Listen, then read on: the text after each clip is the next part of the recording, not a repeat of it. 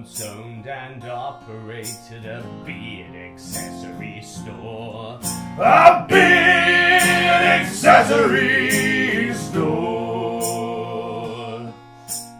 Business, it was booming at my beard accessory store. At my beard accessory store.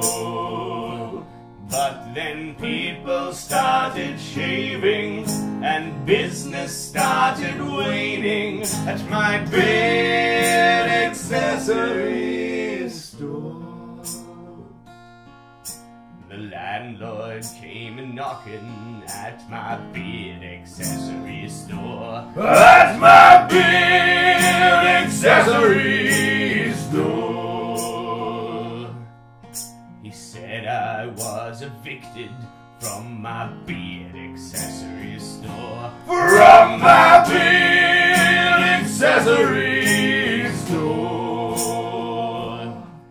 He said that beard accessories were no longer necessities and shut my beard accessory store. So I lured my landlord inside and locked the door of my beard accessory store.